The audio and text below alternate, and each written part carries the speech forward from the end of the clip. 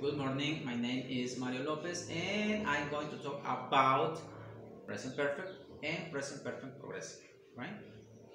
Present perfect is when the action starts in the past and continues into the present. And present perfect progressive is when the action starts in the past and continues into the present and sometimes into the future, right? For example, in present perfect, the grammar structure is subject, auxiliary, have or has, verb in past participle, and complement, right? For example, in posterior statement, subject you, auxiliary verb have because it's not in third person, right? Have, verb in past participle, eating, and complement Mexican,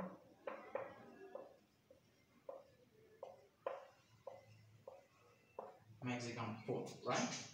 You have eaten Mexican food, it's impossible. In negative, you have not eaten Mexican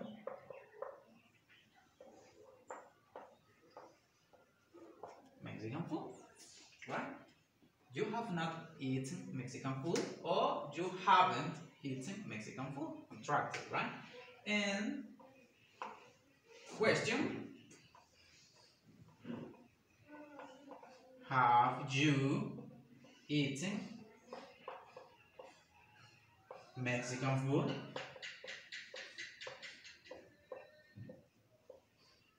And question mark, right?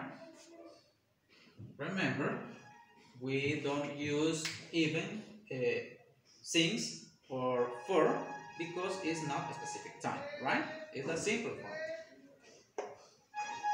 Positive, negative, and question, right? It's present perfect.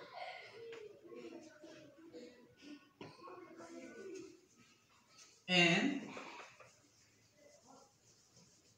I'm going to explain about present perfect progressive, right?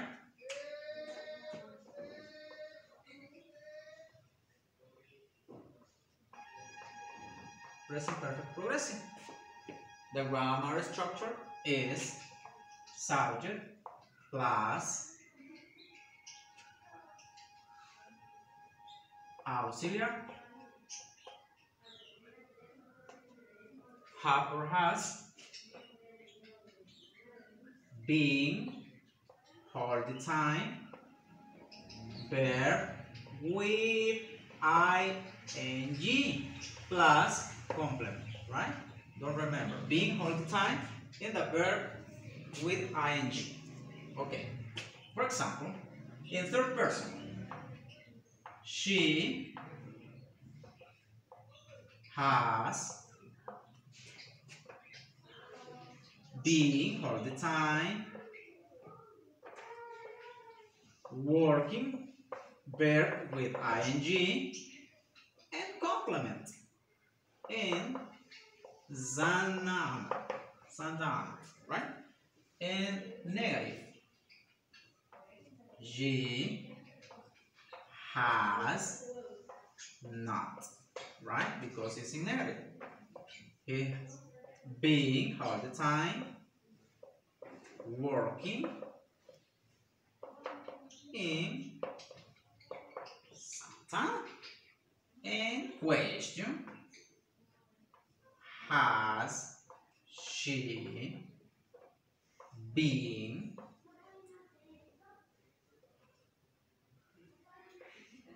working in some time, right? It's in positive, negative, and question. Don't forget, in question is question mark, in negative is not, and being all the time, right? present perfect progressive. All right. This is my presentation about present perfect and present perfect progressive. Have a nice day. Goodbye.